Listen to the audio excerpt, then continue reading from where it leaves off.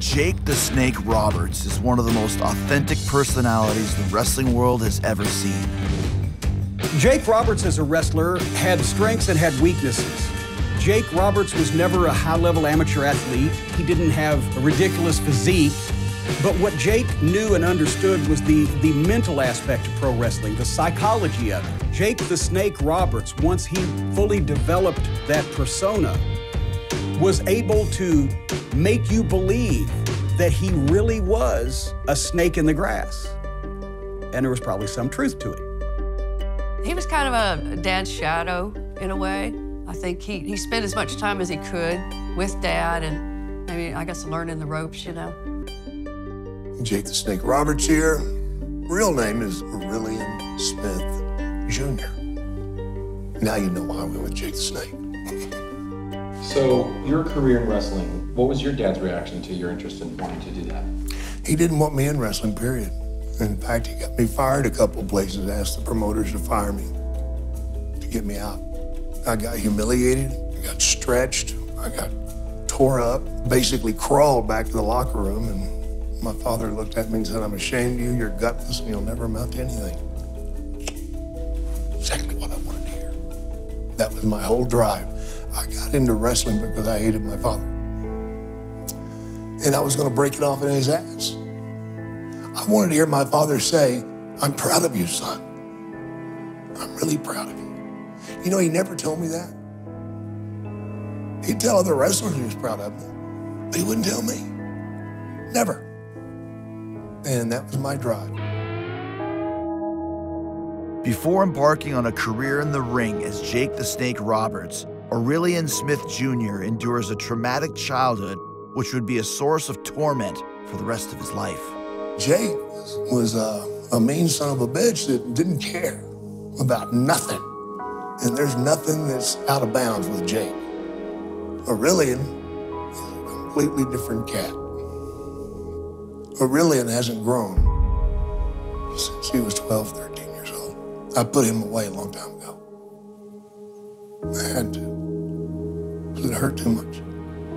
I don't think I've been Aurelian in 30 or 40 years, and I don't know that I ever will be again. Aurelian feels it, and Aurelian remembers, and Aurelian's crippled and can't do nothing about it. But I am more comfortable with Jake now. I respect Jake. I know how dangerous Jake can be. Jake's okay as long as you got him handcuffed, you know, really, seriously.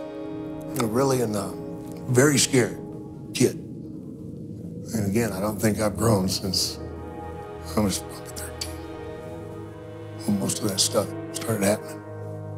What can you tell us about your mother and where she came from and how she ended up with your father? She was 13 when I was born. My father was a pedophile. Disgusting pedophile. Which would haunt me the rest of my life.